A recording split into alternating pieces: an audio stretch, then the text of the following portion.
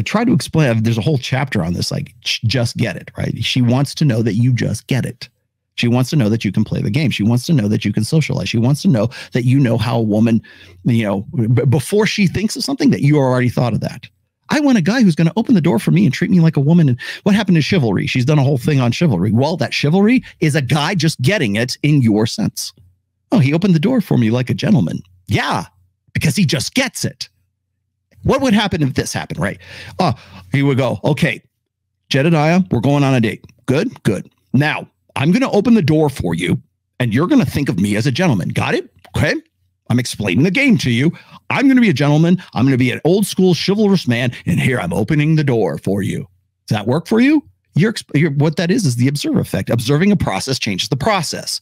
It's different if the guy goes, yes, my lady, I'm a good Southern gentleman, just like Justin Wallen. I open the door for you, and here's you into the car, my lady, da, da, da, da, da. Right? And I have expectations as a result of that. He knows how to play the game. He's not going, okay, now I'm going to open the door. Now I'm going to do this. Now I'm going to do that. Now I'm going to be what you want me to be. Chivalry, got it. I'm all about it. Here we go. Open the door, pay for the date, do all this stuff. But I'm telling you as I'm doing this, because I don't want there to be any no uncertain terms. But if I just do that as who I am, I just get it. That's the fucking game. That's it. I understand how to play your game. In this case, maybe chivalry is something that's, oh, I've never had that before. How come men don't approach me? Well, when a guy does and he just gets it, but you're wrapped up in that fantasy. But if that guy comes to you and goes, all right, I met you on Tinder, and here's what I'm going to do. I'm going to pick you up at 8. We're going to do this. We're going to do that. And here you got a checklist and bullet points. And here's my Excel spreadsheet. And this is what we're going to do. And I realize that's an extreme example, but that's really what it breaks down to. That's a guy who doesn't get it. He thinks he does because he's talking about the game. He's exposing the game. And that's when you talk to a woman about the red pill, that's what you are doing.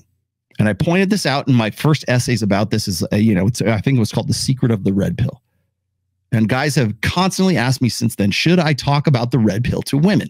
And I've always said, not the ones you want to fuck. Now I'm going to tell you, even the ones you don't bother. You know why? Because you get to the point of diminishing returns with them. You think you're educating them. You're not educating them.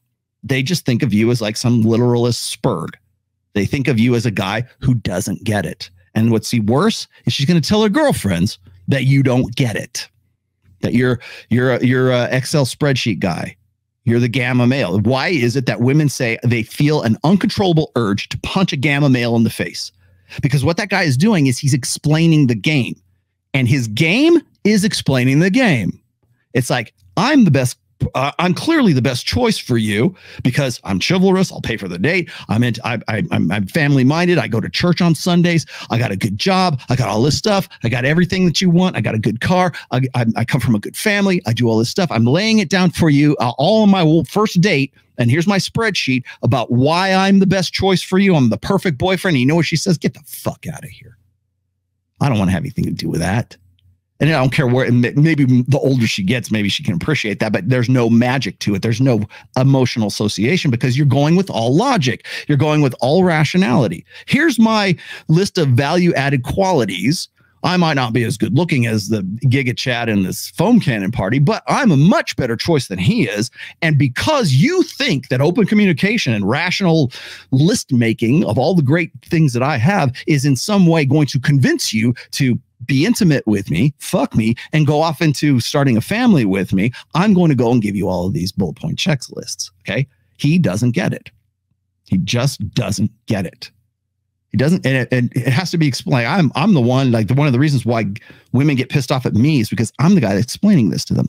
And if masculinity and game and red pill, if it has to be explained to a guy, women don't want to have anything to do with that guy because he just doesn't get it. And the worse is he's trying to convince her to get past the hypergamous filter with all of these bullet point checklists and all the things that he thinks that women find attractive. He is, what do you find attractive, ladies? Okay, I want to be funny. He's got to love puppy dogs. He's got to want kids. He's got to have a good job. He's got to come from a good family. He's got to have a car. He's got to have this. He's got to have that. And the guy goes, fine, got it. Here we go. 1, 2, 3, 4, 5, 6, 7, 8. I got all this stuff ready to get me. Will you marry me? No, absolutely not. Why? Because you did that. It has to be something that comes out. It has to be something that is discovered. That's why I said, like, The Bachelor and The Bachelorette and shows like that, Love Island, whatever the fuck it is. Who even knows what it is these days? The reason why those sort of like contrived scripted dating shows are popular is because it appeals to women's want to find out for themselves if the guy is funny, loves his mom, does all this other stuff and everything, instead of him having to bluntly go and say, here's my laundry list of value added. The fact that he does that is observing a process and changing the process. The process is she has to have some sort of emotional association. And that guys never, there's not a guy on planet Earth that has ever reasoned a woman into bed. There's not a guy on planet Earth that has ever virtued a woman into bed. They've seduced them. They've made emotional connections. They've certainly been arousing to them. Certainly, the same night lay is not about like logic. It's about arousal. It's about her being in the right place at the right time, you saying the right things, and she thinks you just get it. And you know why they get upset when the next morning they discover you're actually a sandwich artist and not the attorney that you build yourself to be? Is because she thought you got it. She thought her ship had come in. She thought she had figured it out on her own, but she didn't. And now she's like, holy shit, he's a sandwich artist. Hello, HR. You know, that's why that's such a fear. It's an existential fear of women, is to be tricked into mating with a guy who is actually a beta, but she thought was alpha the night before. And so just explaining that, even to women that you don't plan to sleep with, just explaining that, it gives away the game. It is talking about the game, explaining the game, explicate. Remember I said demonstrate, do not explicate? That's what this comes back down to. You're not demonstrating, you're explicating it for him, and the explication is never game.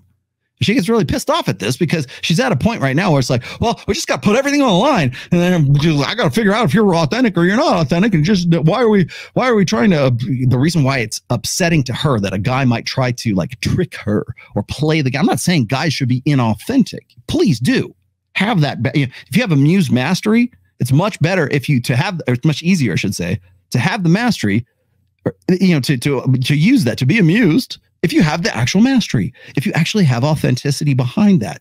But even if you do, she still has to discover that for herself. You can be the most authentic. You could be Jason or Justin Waller.